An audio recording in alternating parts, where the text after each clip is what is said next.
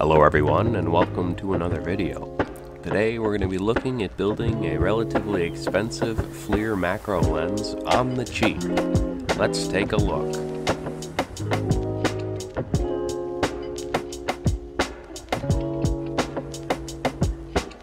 In order to maximize the utility and cost effectiveness of this design, the holder and the lens were all consumed in only 3 pieces.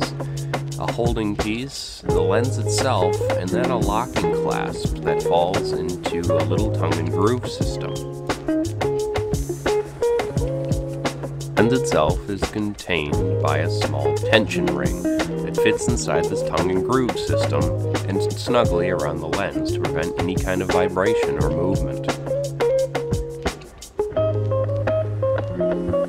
Looking through the lens highlights its 101.6mm focal length, showing great detail at a very small distance, fitting perfectly into that macro lens category. For this application, I went with a high-quality zinc selenide material at a diameter of 20mm and a focal length of 101.6mm, giving me the perfect size and zoom level of my image, while providing a high-quality thermal image accuracy. Installing the lens into the holder is as simple as sliding in the lens material itself and then installing the locking ring on top.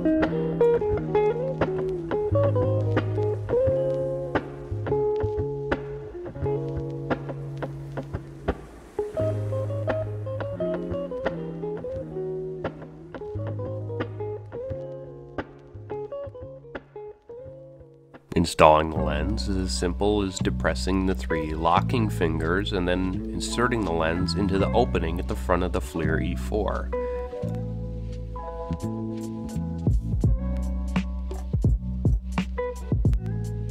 Exploiting the friction of the thermoelastomer coating on the front of the camera, the device can hold very snugly and very reliably in place even while using it in intense applications. The left of your screen is a real image of the stock thermal camera.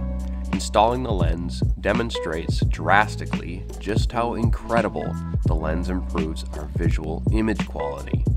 This is a Raspberry Pi Zero, which is smaller than that of a credit card. Around that package are 0201 bypass capacitors. That really is pretty incredible detail from a camera like this at this kind of price point. Making board level thermal analysis a true reality for the hobbyist or prosumer.